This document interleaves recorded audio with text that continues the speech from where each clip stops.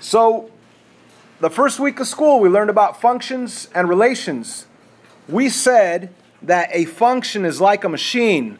So we all took the time to draw this machine, and we put in the number 1, and we got out, let me actually do this. We put in the number 1, and we got out the number 2. Now, where did we put in this 1? We put it in right here into the x spot. So 3 times 1 is 3, take away 1 gives you the 2. So this is an actual function, and a function is like a machine. There's an input and there's an output. You put in a number, you get out an answer. So the next number was, we plugged in a 4, this is from a long time ago, we plug in a 4 into the machine, and you think about that, you have a 3 times 4. Now where are we plugging it in? We're plugging it into the x spot. That's why these numbers are called, they're called inputs because you're putting them in, but they're also called x values because you put them into the x position, right? So when you plug in 4, you plug it in right into the x, it's going to be 3 times 4, that's 12, and 12 take away 1, 12 take away 1 is 11. And that's how we get an 11 as an output for the input 4. I hope this sounds familiar. I hope this makes sense to you guys. So the input values are obviously called inputs because you put them in. They're also called x values because you put them into the x spot. And they're also called domain values, right? That's kind of, there's really no trick to that. The only advice I could give is that, remember, the domain is what's going in. That's like alphabetical order. The D comes before the R. So the domain goes in, the range comes out. So anyway, we could take the 7 and plug in this 7 into the x spot, and you go 3 times 7. 3 times 7 is 21. Take away 1, you'll get 20 as an output. So that's how we get the 20 out here as an output for the input of 7. Does this make sense to you guys? Inputs and outputs, yeah? So the main idea here is that the input gives you, on a function, the input gives you a specific output. Okay, so you plug in a number, you get out an answer. Plug in a number, get out an answer. If you plug in the same number twice, you better get out that same answer twice. Does that make sense? So if I plug in a 10 and get out a 29, right? Plug in a 10, get out a 29. If I plug in a 10 again, well, 3 times 10 is 30, take away 1 is 29 again. So a function's like a machine. If you plug in a value, you get out an answer. If you plug in the same value, you better get out that same answer. If you have some dough, you plug it in and you pull out a donut, and you take some dough, put it in, you get out a donut, and you take some dough and you put it in, you get out a tortilla, that machine's broken, right? So the idea for a function machine is that for each input, there's exactly one output. Yay? For each input, there's exactly one output.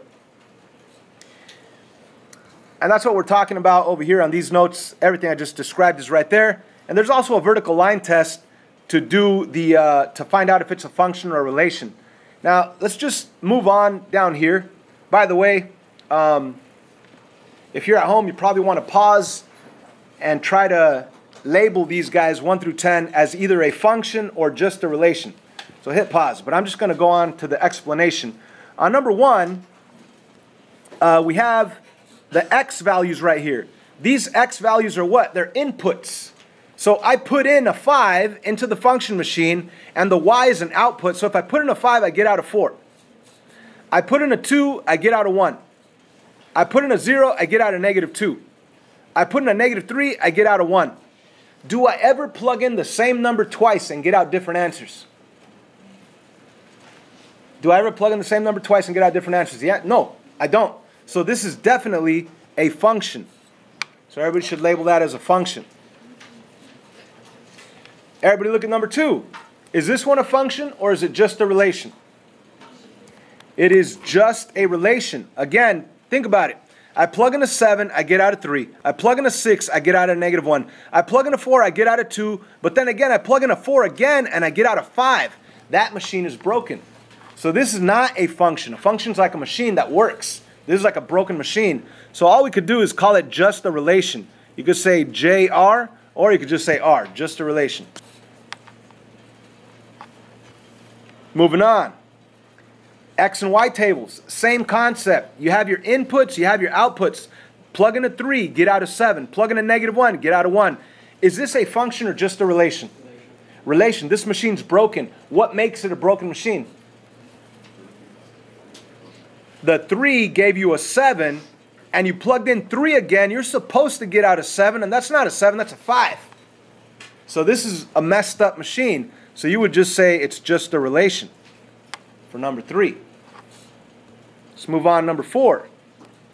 Now number 4, we're going to use the vertical line test. So here's my vertical line. And what I'm going to do is run my vertical line from left to right. And if at any point it touches my graph at more than 1 point, then I know that it fails the vertical line test. So at any point, this graph actually touches it at 2 points. Okay? It touches it right here and right here. So that fails the vertical line test, so it's not a function, it's just a relation. You guys got that? What does this really mean in terms of numeric values? It means that for the input of 1, remember inputs are x values, so here's your x-axis. For your input of 1, you have 2 different outputs. You have the output 1, and you also have the output -1. Think about that. You have a coordinate right here and a coordinate right here. What is this coordinate above? That coordinate is 1, 1. 1, 1. What coordinate is the one down there? It's 1, -1. So if you think about it numerically in terms of the function machine, you plug in a 1, you get out a 1. You plug in the 1 again, you're supposed to get out a 1 again, but this time you get out a -1. But instead of thinking of the numbers and all that stuff, the shortcut is to use the vertical line test and run your vertical line, from left to right. And if it touches your graph at more than 1 point, that means that you have more than one output for a single input. Let's move on to number 5. Is this a function or just a relation? You could think of it numerically. You could put coordinates like -1, 2, 3, 1. This is -3, 1. This is -2, 2.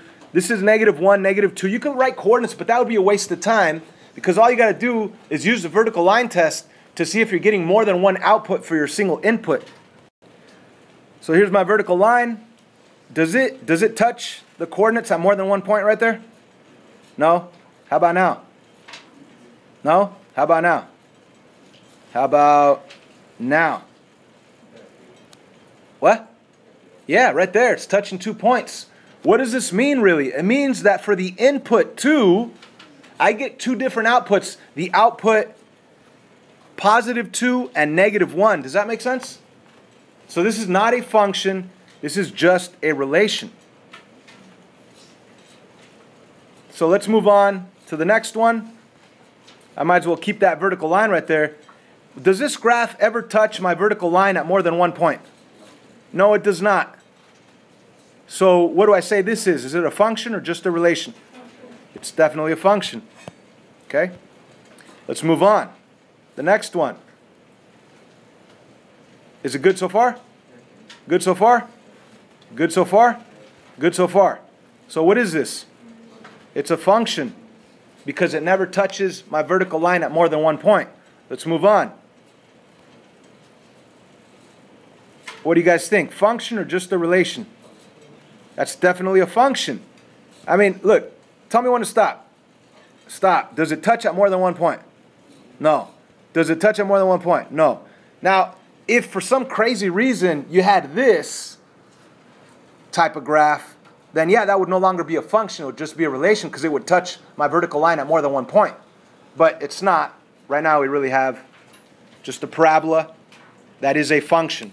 Okay, so it's definitely a function right here. Let's move on. Let's go to, oh, no more graphs. We just have the final X and Y tables. Let me get this guy out of the way here. So if we look at this one, is this a function or a relation? Definitely a function. And this guy, function or relation? Function.